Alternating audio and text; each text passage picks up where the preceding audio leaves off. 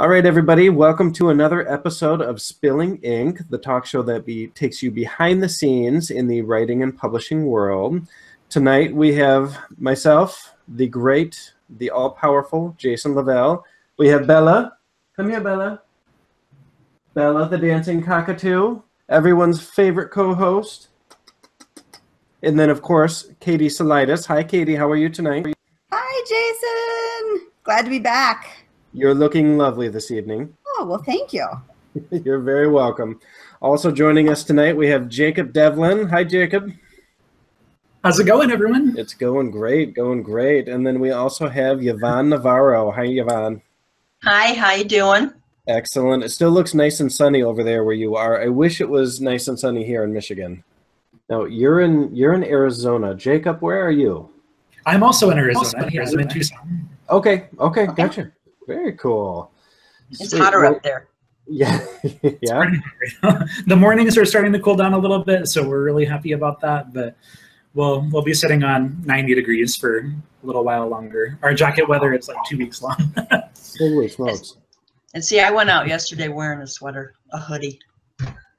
You know, you can always tell an Arizona person they're wearing these sweaters and these hoodies in 75-degree weather. Right. We'll die without it in 70 degrees. Oh, cool. So now let's talk a little bit about what you guys do. You guys are both traditionally published authors. Is that right? Yes. Oh, okay. look at him. Well, hello. Yes, she's very affectionate until she starts biting your face, which may still be affection. I don't know. So Jacob, let's start with you here. Tell us a little bit about what you write. Yeah, so I write young adult fantasy. It stems from, fairy tales or legends and puts a different twist on them. So right now I'm about to finish up my first trilogy, which is called The Order of the Bell. It starts with Peter Pan and Pinocchio and Alice. And so they've all grown up. They're, living in their 30s and have teenage children of their own. And then the series follows those children as they kind of come to terms with the fact that they've descended from these fairy tale characters living in a new world. And one day the adults start to go missing. And so they have to basically band together, find each other, and then go out and solve the mystery of what happened to their families. So it's been a whole lot of fun to write. That sounds awesome. That sounds very cool. Now, where did you... fairy tale retellings and the adaptations and new interpretations of fairy stories. Those are probably some of my favorites right now. And they're really hot in the market, too. Oh, yeah, for sure. And I love it. We just had our guest on last week, Christina Henry, and she does a lot of not necessarily fairy tale retellings, but that type of story where you're taking an old story and adding to it and changing it and going in your own direction. But I think they're a lot of fun. I read a really cool Beauty and the Beast one called The Cold King, I believe it was called, or Cold King. It was wicked cool. So, I mean, you could definitely follow the storyline and see how it was related, but completely different characters, and it was neat. But anyhow, I kind of went off on my own direction there. So your stories sound fantastic, Jacob. How long have you been writing? So I started writing, I've always enjoyed it since I was probably about 4 years old. That was how I spent my time. I would get in trouble in class for reading and writing little stories on my own. That's the thing I got in trouble for. But I got serious about it probably about 3 or 4 years ago and published my first book, the first part of the Order of the Bell trilogy, back in July of last year. So ever since then, I've been going pretty steady with it. Fantastic. Oh my gosh, you're a baby. I know, I'm so young, right? I still have so much to learn. It's so cool to talk to everyone. Well, put a pin in that for now, because I do want to come back to your publishing journey. But let's talk to Yvonne about hers as well and what kind of books that she works on. Now, you've worked on the Buffy stories, is that correct? Yeah, I did. I had a bunch of Buffy stories published in novellas and short stories, and I did 7 original novels in the universe. Now, how did you get involved in writing in that universe? Because that is one of the most popular fandoms out there. Well, I have to thank Nancy Holder and Christopher Golden for that. I'd known them both for many, many years, and I knew them for many, many years before this. The editor at the time was Lisa Clancy, and she was looking for more authors to expand her kind of stable of Buffy authors, and they both recommended me. So she said, send me a writing sample, and I sent her my first novel, and then she said, you know, your agent's name, and I gave her that, and that started the whole thing. I was really tickled because I was a die-hard Buffy the Vampire Slayer fan. Oh, that is like one of the most popular fandoms out there. I mean, to this day, people love Buffy. And They of course, do. you know, writing in the vampire genres as well, that's another hot one. So you know, it's like that's striking gold right there. Yeah, to me, it was like a dream come true. I was just going to say, now, how many different stories in the Buffy universe did you get to write? I wrote 3 novellas in the Tales of the Slayer, which were tales of Slayers in the Buffy universe, but at other times they didn't know Buffy or any of them. What else did I do? I wrote a couple of stories in an Angel anthology, and it might be it. Yeah, that might be it. Okay. Now you have, I noticed on your site that you've written, you know, not only with the Buffy, but you've written for Aliens as well. I wrote a novel in the Aliens universe. It was a novelization, an expansion of a 3-issue graphic novel by Chet Williamson. Okay. So now I'm curious, yeah, we kind of just touched on that with Katie's question, but these things seem, they're so mainstream and so popular that, to me, looking at the works you've done, I'm like, wow, I don't even know how you would go about approaching someone about writing in this universe. How did that come to pass? It was the second novelization I did. The first one was for the old movie Species. Yeah. And I had finished my first novel. I was working on the second one. I managed to somehow swing a 3-book contract based on the first novel, which was completed when it was submitted. I had finished that. I was working on the second one, and the editor at Bantam approached my agent and said, you know, I'm looking for an author who writes well, who might like to write this book. And, you know, I could write the book, no problem, but they were taking it a little bit of a chance on me, because when they look for an author to do this, they're also looking for an author who can meet a deadline. And they had no indication of whether or not I could. But they took a chance, and I did. And then I went back to work on my second novel, and then the same editor went back and said, we have this novelization that this 3-book graphic comic book that we want to blow up into a novel. Can you do it? And I said, absolutely. So it took a little while for the second novel to come out. Now, when they give you a deadline, about how long are they allowing for the writing process? Well, in days of yore, they would give you a novelization, and you could manage to squeeze about 4 months out of them. You might have a movie coming out with it, but in days of yore, again, they started the whole process earlier. So it wasn't such a slam on the deadlines. So about 4 months. Okay. And for a lot of authors who are used to writing more than 1 book a year, that doesn't seem too excessive. You know, and if you're doing a true novelization, you're going off of a script of something, or like I did with the graphic novel, the whole thing was laid out, and that's your outline. And you follow it, and you flesh it out, and you talk about the characters and what the characters are thinking and their pasts or whatever.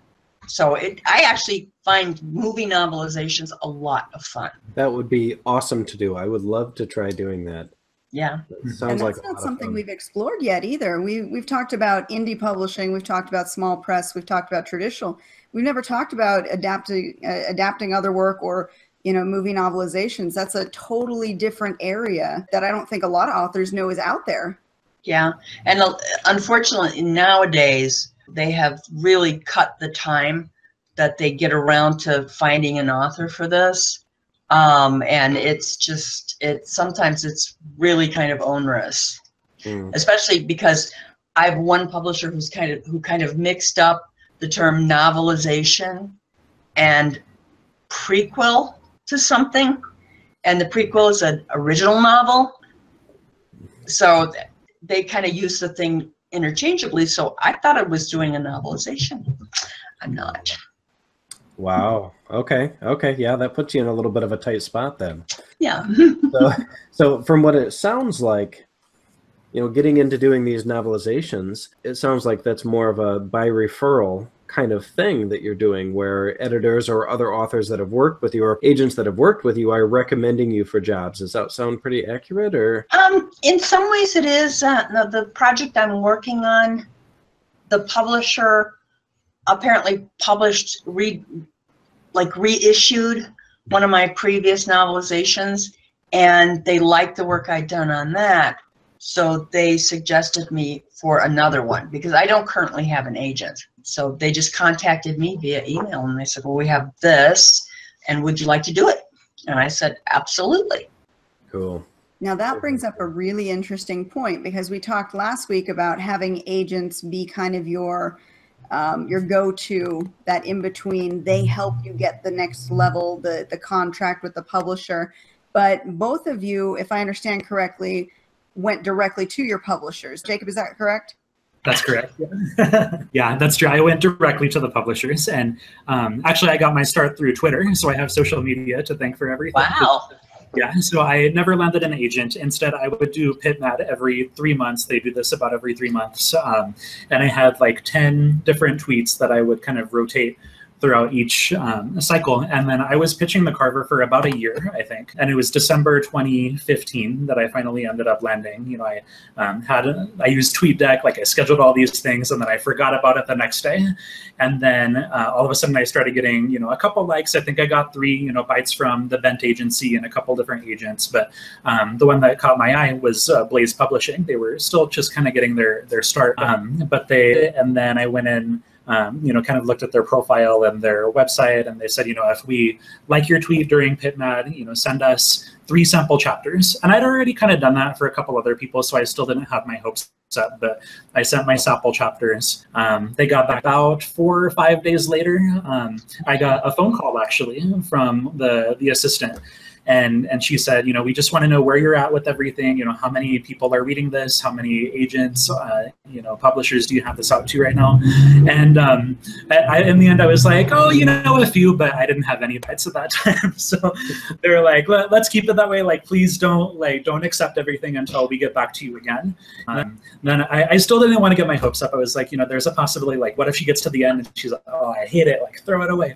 But then a couple days later, they actually called me again and said, we really like this. Let's go ahead and, if you're interested, let's make a deal.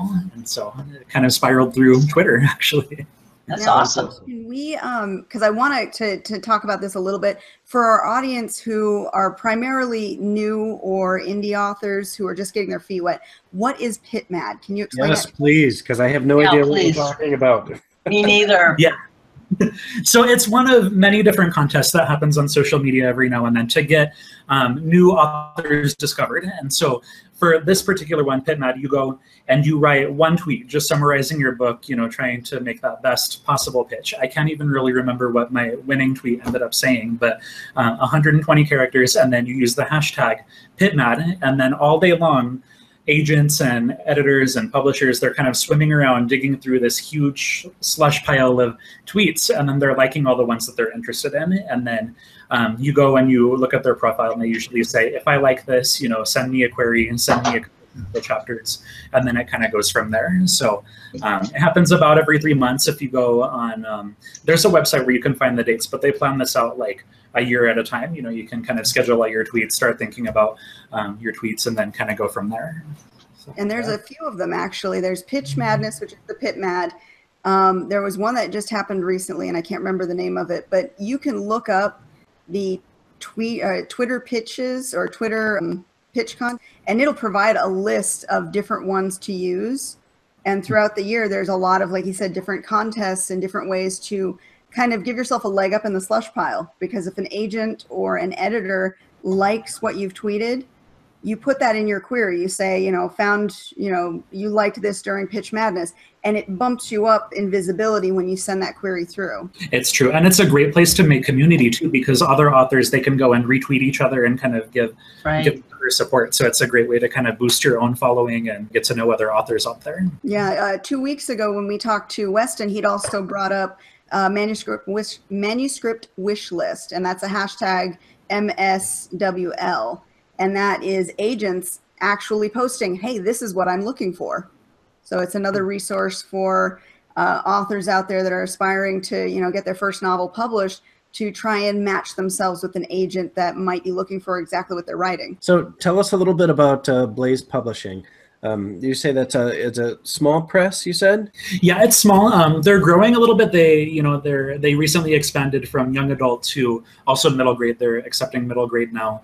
And their big mission is just to find books with heart. That's kind of their tagline, books with blazing hearts. And so they will accept any kind of YA and middle grade novel. So they have a couple contemporaries out, romance. They have, I'm kind of one of their fantasy right now. And then sci-fi has been pretty big. We have a couple authors who are doing like space operas and such. So they're kind of looking for a little bit of everything, but they release about 5 or 6 novels every year. You're going on book 3 with them right now, right? Or you already have 3 out? I have 2 novels and then 1 short story that we just put directly to Kindle. Okay. Third novel is coming out in February. Okay, and we'll talk about that in a couple minutes here. But tell me what has your experience been like with them working with a small press publisher? Oh, it's been fantastic. Okay. Yeah. I really didn't know what to expect with them. I know I've heard some horror stories in the past about other small press publishers and, just kind of taking away your freedom and chopping out chapters without consulting you first. But everything with Blaze has been a true partnership and a conversation about every aspect of it. When I first signed my contract, they sent me a bunch of files at the beginning. They said, draw your dream cover and let's talk about what you want to see on the cover and what the themes of your manuscript are. And then, so I made this like terrible kindergarten sketch and sent it back to her. And you got your crayons back out. Right? Yeah. But from there, we just had a really good conversation. It turned out we were thinking along the exact same wavelengths. We both wanted to see the mirror on the first cover, and we had ideas about like the font and the general feel of it. And so we kind of negotiated, and it was a very easy conversation. And it's been about that with the whole entire book too. When my editor returns my manuscripts to me, she makes her comments and she says, if you don't agree with something, let's talk it out. Let's negotiate and find out a way to make it so it still fits your vision too. So I've been very, very happy with their cooperation. Fantastic. Now, it's funny. That's a very stark contrast to some of the things we've heard about traditional publishing. And our guest last week, Christina Henry, who is a Big 5 author, and she had told us she has almost no. Oh wait, hang on. Katie, say something so we can see you. Oh, I didn't want to interrupt what you were saying, but I had some of his books because I met him back in Phoenix. So those are beautiful covers. I love them. Very nice. Absolutely gorgeous. Now, one thing that Christina was telling us is that she really doesn't have much input at all into what happens with covers, what happens with kind of any kind of formatting or back matter or anything like that. But from what it sounds like with you, at least with your experience with Blaze, that it really has been more of a partnership. Yeah, definitely. So I've been very happy with that because ultimately, I have this whole vision that I've had going from the beginning, and they've been very understanding of that, and they don't kind of like step on my toes, but they also offer a lot of feedback to make it so that what my vision was in the beginning, they've increased it tenfold and made it so much bigger than I thought it was going to be. So it's been a great partnership. That's fantastic. Now, before you started submitting to your Twitter rampage, mystical, magical thing, whatever that was, that I'm sure I'll have to learn about later. Did you ever consider going the indie route, publishing yourself, or were you always focused on finding a publisher? I thought about going indie for a while. I was getting to a point where I was getting a little bit frustrated. I had been submitting for about a year. But I was pretty dead set on things. Like I got to a point where I was getting very close. Like I would hear back from agents. I was trying to find an agent first, and a lot of them would give like their standard, form rejections, no feedback. Every now and then I would get one that was like this. It's just not quite what I'm looking for, but it's fantastic. Like you'll find somebody, And so at that point I was like, okay, yeah, I can do this. I'm getting so close to it, and so. Just keeping up with PitMat and keeping those queries going, and that's kind of what led me to where I am right now. Okay, and what does your publisher do for you? Because my understanding of small press publishers is you have a little bit of backing in that they're gonna help you with the cover art and they're gonna help you with the marketing. But what kind of responsibilities are left to you? Are you still doing a lot of marketing yourself, or how does that work? How does your partnership work with them? Yeah, it's kind of 50-50. They do a lot of marketing on their own time. Like they'll reach out to their contacts, and they partnered with a distributor, so just kind of get books out into libraries, and every now and then we'll run into them at Barnes and Noble and such, which is really fun. Awesome. But yeah, they do ask me to maintain a lot of that myself. You know, they have certain expectations for social media, so I try to be very active on Instagram, Twitter, kind of thinking about my own personal brand. And that's kind of the main thing. You know, they say, you know, like, be active, go out and, you know, sell yourself. Will help you sell the book. So. Okay. Now, Yvonne, just to contrast that, do you have the same feel with the bigger publishers? Do they kind of leave a lot of the marketing to you, or do they kind of tell you, this is what we're doing, these are places we're sending you, and you kind of do what they want? They don't tell you anything. And they actually, for a mid-list author, they do almost no marketing, and maybe no marketing at all. I have found that if I want marketing, I need to do it myself. Way back when I worked on After Age, I did a lot of marketing for that. I had bookmarks printed. I paid for an ad in the local. Do you remember? I don't know if you remember, because I'm old. When you went to the theater, they used to have those little booklets that would tell you about the upcoming shows, and they had little, like, business card-sized ads in them. And I put one of those for After Age in a movie theater. I did, you know, what I could afford. And I remember calling my editor, and I had gotten an offer from Cemetery Dance saying, you know, we can run this ad for you for your book, you know, for $60. And I was at the end of my budget back then. This was 1993. And so I called my editor, and I asked if, you know, the publisher would pay for it. And then she was like, no, no, we don't do that. No.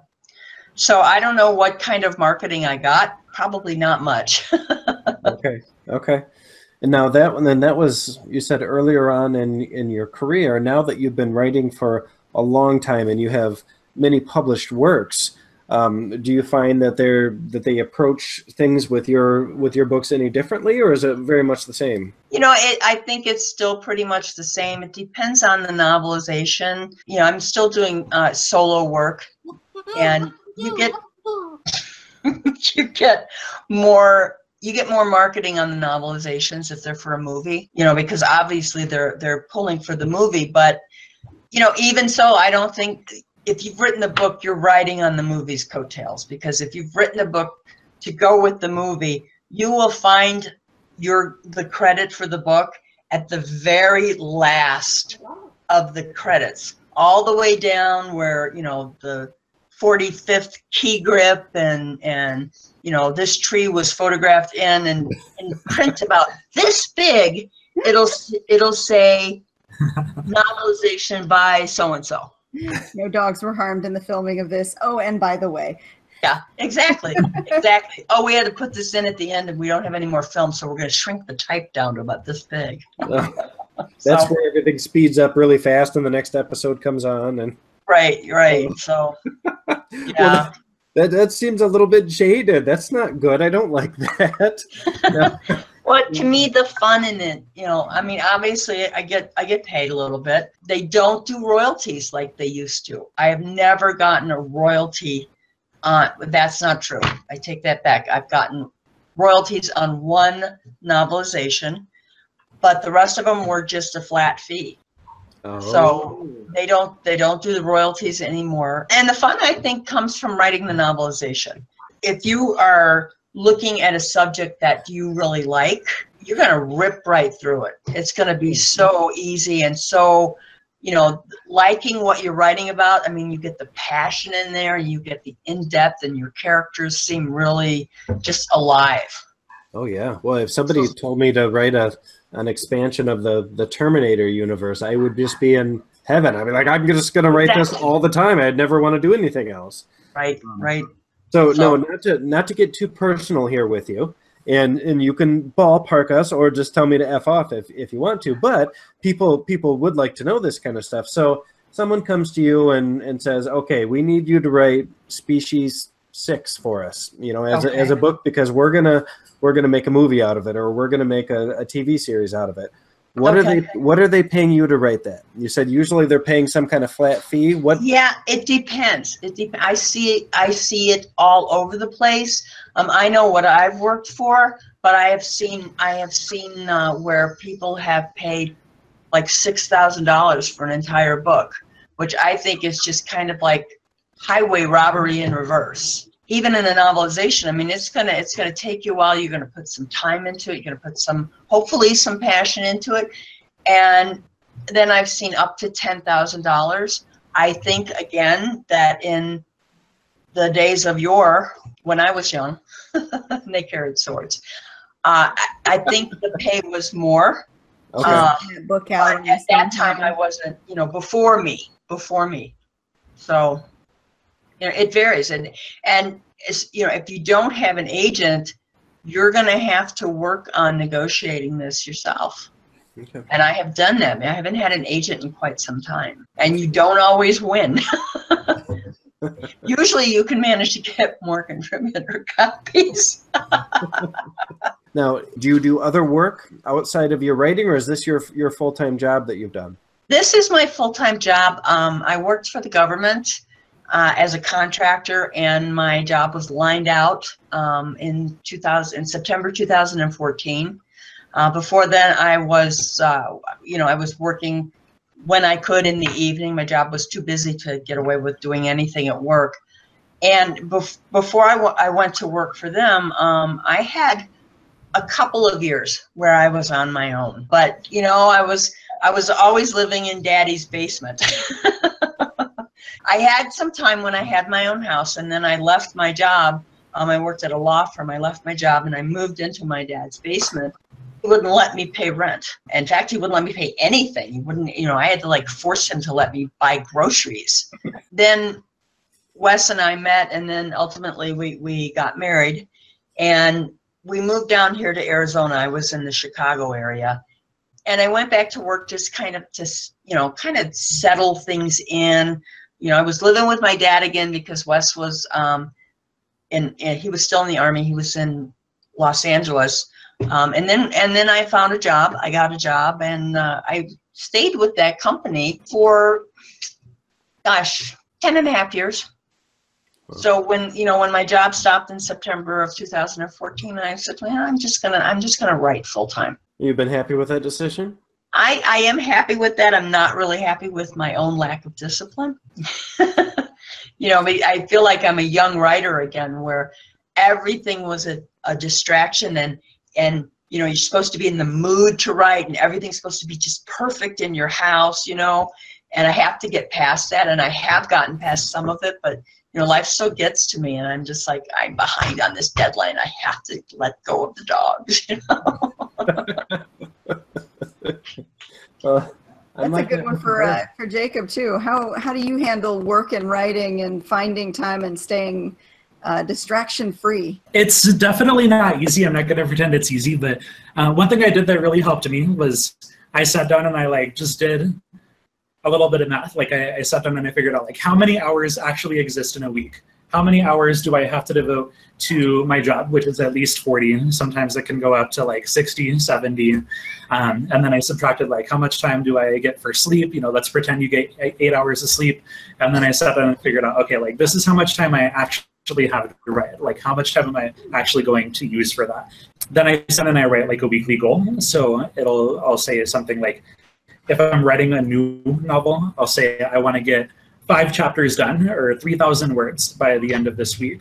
And if I'm revising something, it'll be like, let me revise up through the first 10 chapters, or let me revise all of this person's scenes, for example. So it's less about kind of a time goal for me and more about just like hitting a specific objective by the end of the week. That kind of helps me stay sane.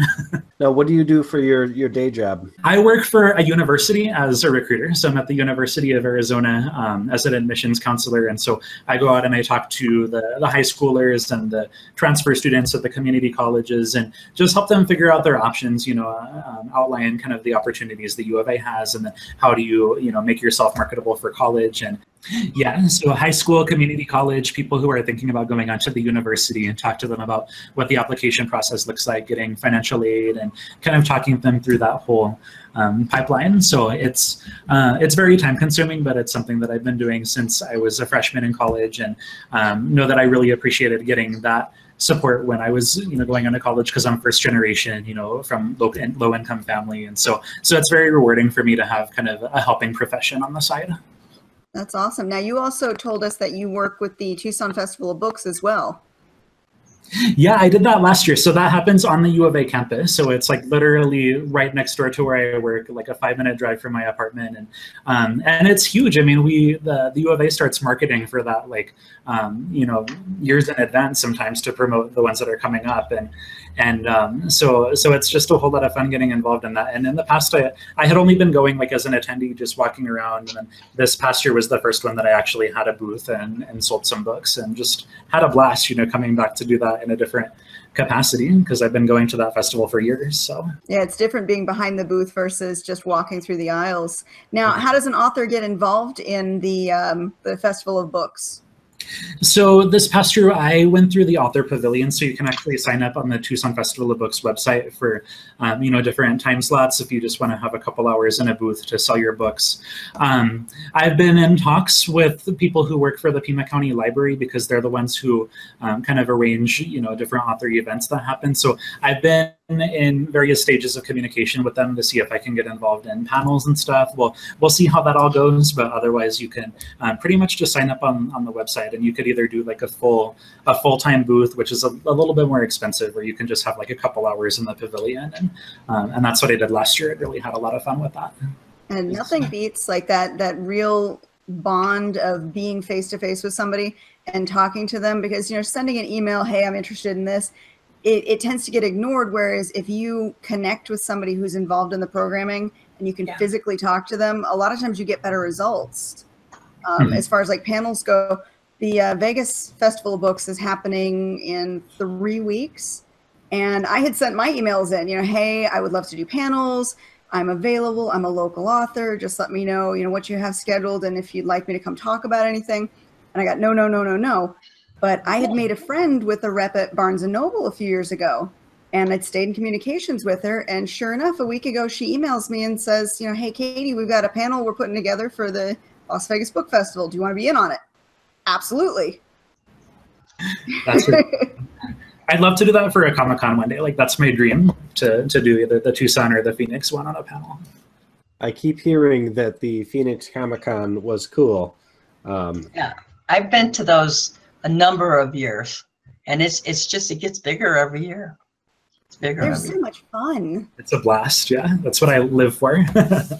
I've never been to any kind of Comic-Con, any con of any kind ever. I mean, I've been to, Walmart, which is crazy. I'd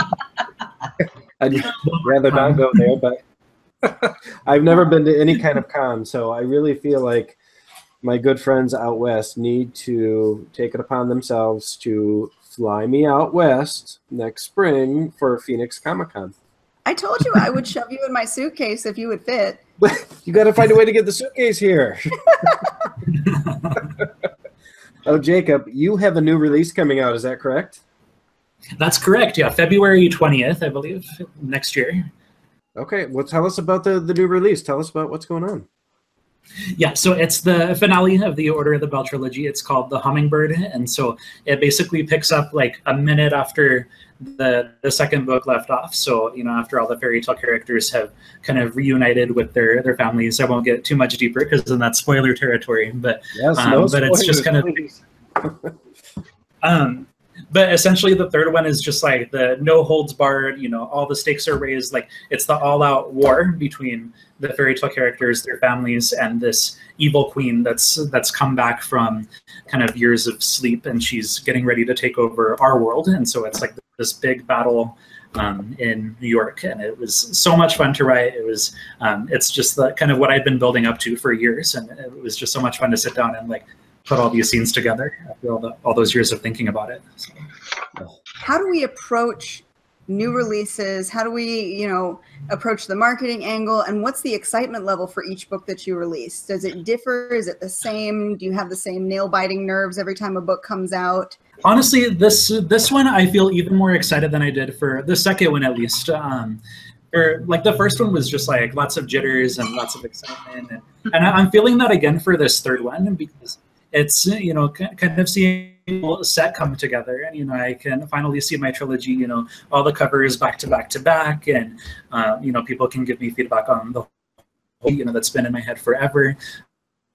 The second one was definitely very exciting, but, you know, it was kind of a different feeling. Like I'd already done it once, and but now I think I'm returning to that same level of excitement, you know, for the third one, because you know, it's just putting out a complete set, and we're approaching it a little bit differently in terms of the marketing, because in the past we've done, you know, the Facebook release parties, and I think we're going a little bit more towards Instagram this time, because that's where a lot of the YA market is. You know, they're, for the most part, they're on Twitter, Instagram, and so we're partnering up with some different bookstagrammers, and you know, Blaze Publishing has their own reps that we're kind of getting involved with, and they're going to have me do some takeovers where I'm basically going to hijack their feeds and post some pictures and do some live videos and talk a little bit about the book, kind of do some teasers. And I think we're going to be teasing the cover a little bit over the next couple of weeks, and then we'll finally reveal the full thing on October 9th. So it's going to be a little bit different than we've done in the past, but I think it'll be very exciting.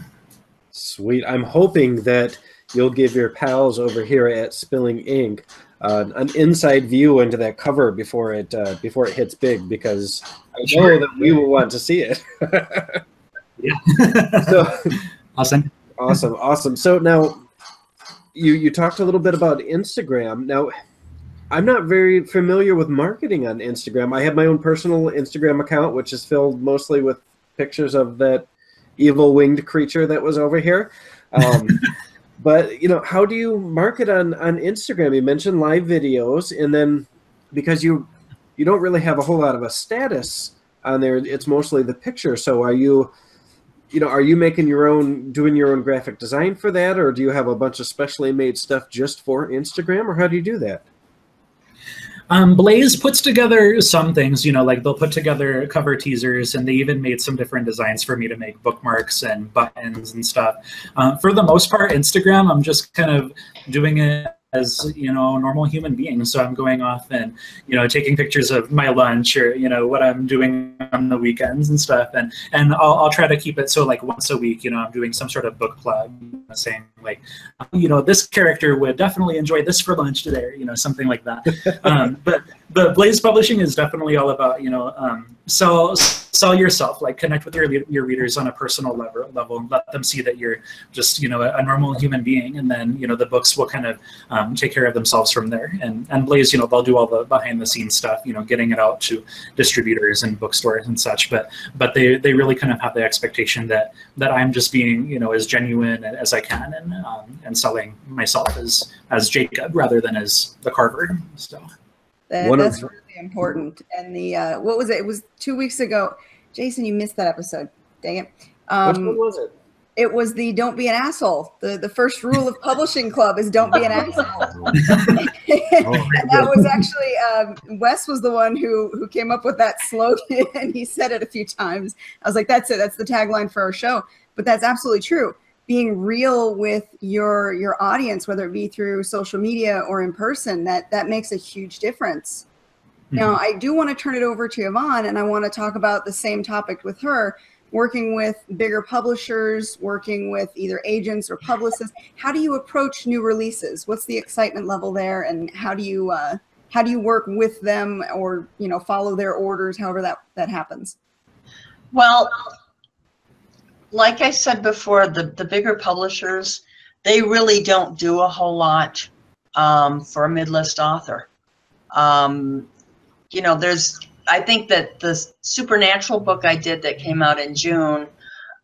That one's got another huge fan too, the supernatural crowd. Oh yeah, big time, big time. I'm starting the series now. I know I'm like 8 years too late, but yeah, it's got a huge following. Don't kill me, but I'm actually not a part of the supernatural fandom. I tried to make it through season 1 and I didn't like it. And everyone keeps telling me, just watch season 2. It's better in season 2. And I'm like, look, I just can't. I'm sorry. You know, I have heard exactly that same thing, Katie, and I am struggling with the same thing. But I'm trying to do my due diligence here because I watched like 4 episodes and I'm still not a fan. But I see all these awesome things that people post and I'm like, this has got to get amazing. I know I'm going to get hooked on this eventually. Yeah, you know, I think it took them a couple of seasons to kind of get their TV legs for that. It is really fantastic in the seasons as you go along. The book that I did goes between season 10 and season 11. And by then, you know, obviously way before then, they have all the kinks worked out. You know, they have awesome monsters, and the relationship between Sam and Dean Winchester, it's so funny. It's like fire and water. You know, Dean is the fire, Sam is the water, and they never quite go over each other. There's bam all the time. And it's so much fun. You know, there wasn't a whole lot of marketing expected of me. I mean, I do it anyway. I post on Facebook, I post on Twitter. Sometimes we're getting like those little ribbons that you stick on your convention things that are kind of funny. And we always look for funny sayings to put on there. I do go to conventions. I do go to Phoenix Comic-Con. And, you know, when I go, I'm pushing the books. I'm pushing the books. And hopefully there's a bookseller there who has the books, because otherwise I'm kind of sitting there twiddling my thumbs. But it usually does okay. Usually does okay. I just did a book signing at Barnes & Noble up in Desert Ridge in Phoenix. And that was pretty fun. It was a multi-author event thing going on there. So that was pretty fun. I'll do book signings and stuff like that. So now, how do you go about setting up your appearances when it comes to a big event like Phoenix Comic-Con? Well, Wes and I we've been doing Phoenix Comic-Con for years, just years. And like Jacob, we have a connection with the person, one of the people who sets up panels, and this time it's more for the horror science fiction genre in the Pima Library. So, you know, every time it rolls around, she contacts us and she says, you know, are you going? Do you want to go? Are you going to get a table? Do you want to be on panels? And, you know, our answer is always yes. It's always yes, yes, yes. So it's Phoenix Comic-Con is a great marketing thing to get your name out there and meet people and you know, shake the hands and I won't say kiss the babies, but take pictures of the dogs. So you know, that's a great thing. Conventions are a great thing. We're both members of the Horror Writers of America, and you know, we get their events and things going on in there, and I've been a member of that since it started out as an idea. Way back in the 80s. I'm not going to tell you when, but yeah, that's, you know, we just kind of do what we can. Wes is better at it than I am, I will say that. And basically, I generally leave the appearances of the bookstore thing and Phoenix Comic-Con. He's my travel manager and promotion manager. So he says, okay, we're going to be at this, and then we're going to have this panel here, and don't forget to go online and fill in the survey and fill in what you want for panels. He's like the magic man. Now, when you go to these cons, are you bringing books with you, or what are you doing?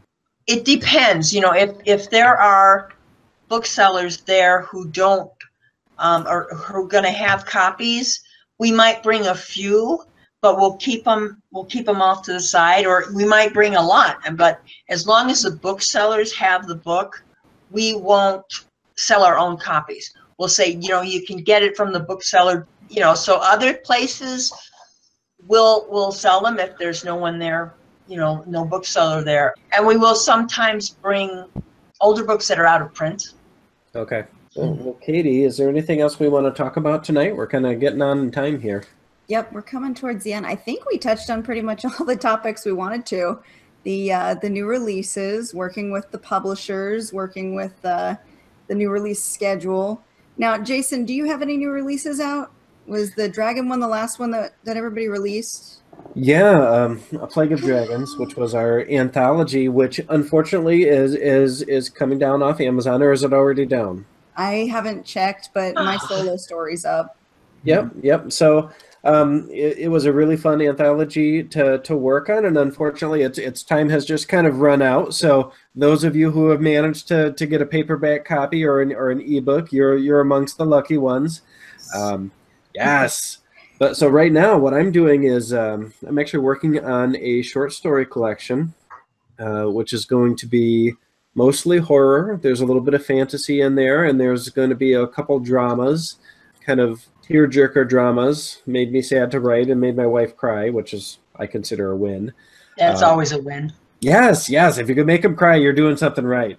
Absolutely. So that'll be really fun, and I think that's probably going to come out around the same time as Jacob's new release, which is going to be next February. So I'm planning on next winter. Do you guys have a winter? Is it cold there in February out west? No, not that much. Oh my God. It's like -10 here in February. It's ridiculous. Yeah, I am well familiar with that horrid climate. But for us, you know, a cold day is generally like 50. Okay, that would be perfect. And it drops at night. We can have a 30-degree swing from day to night. Okay, that's pretty incredible. Desert life. But other than that, Katie, so the short story collection, I am working on a novel right now. I know I told you I wasn't going to do novels again for a while, but I am working on a very, very disturbing novel, a serial killer story that I am going to be going the traditional route with. So I'll be pursuing agents and traditional publishers and kind of seeing how things go that way. So I've been saving the idea as something special to work on. So that's what I'm doing. Now, Katie, I know that you are working on a novel, and I know that you are keeping it close to the chest. Can you give us any hints at all on what you're working on? It's well, it's because I'm gonna go traditional with this one, or I'm hoping to go traditional. That's the goal. That I haven't released too much information about it. Those who are in my reader group have seen teasers. Actually, Jacob has seen some of it. You have seen some of it, Jason. So you guys both know. I've selected certain readers that I know I can trust to give me feedback as I, you know, whittle it down to a publishable length, because I don't want to be, you know, too wordy with it. And I just started querying it. So I'm at that really super nervous stage of, will anybody, you know, really like it and hopefully pick it up? We'll see. But other than that, you know, just like, you know, any other working author out there, always have something else going on. So there's a couple of other projects that I'm going to be working on, because I'll still do indie publishing while I'm waiting to see if the traditional marketplace will pick up this book that I've geared towards them. Okay. Now, and I self-published my second novel, which was titled Delia, and it was kind of a romantic thriller with some supernatural stuff thrown in there. And I've actually been submitting that to several small presses as a previously published work, which is kind of a tough thing to do. But just because it was one of those stories that I thought it was a great story, but I wasn't able to get it in front of people. I'm not getting it in front of the right audience, so I really needed some help with that. So it's kind of cool that going down a new path a little bit, and I know that we're both doing that, both you and I, Katie. So it's scary and exciting at the same time. So that'll be fun. Now, are you going to write, because you had Molten Heart was in the anthology that shall not be named, are you writing a follow-up to that? Are we continuing the story? What are you going to do? I will continue the story. I always go back to my readers, and I have a private Facebook group that I invite people to join if they're, you know, if they like what I write, please join, and I'll post the links below. But I always go back to my readers for feedback on everything. And I ask them, is this a story you enjoyed? Is this a story you want to see more of? And if readers want it, I will write it. So I use them as my gauge. I was hoping that we would be able to put it into another anthology. I was really hoping for that trilogy anthology we had talked about.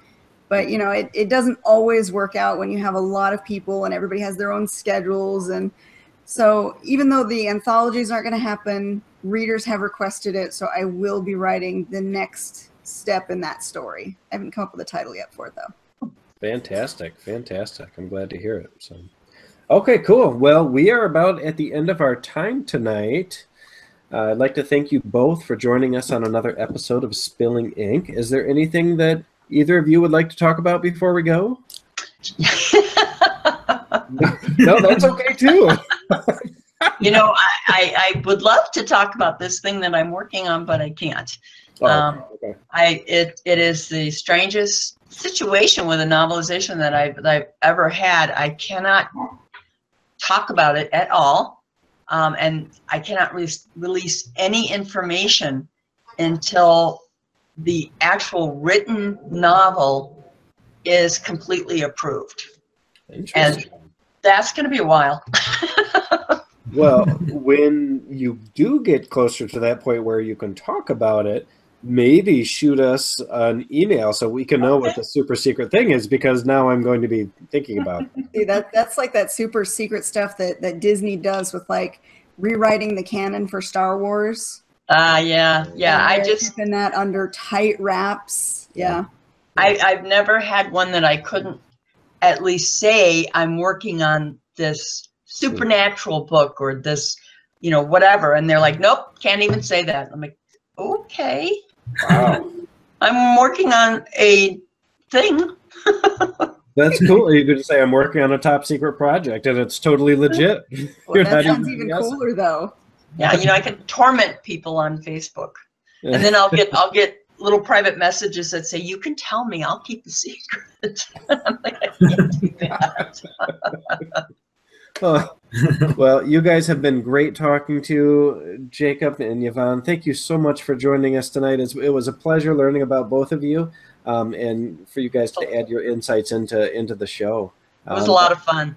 Thank you. Yeah, thanks for having us. This is awesome. Anytime. We'd love to have you back again. And for everyone else, we look forward to seeing you next week on another episode of Spilling Ink.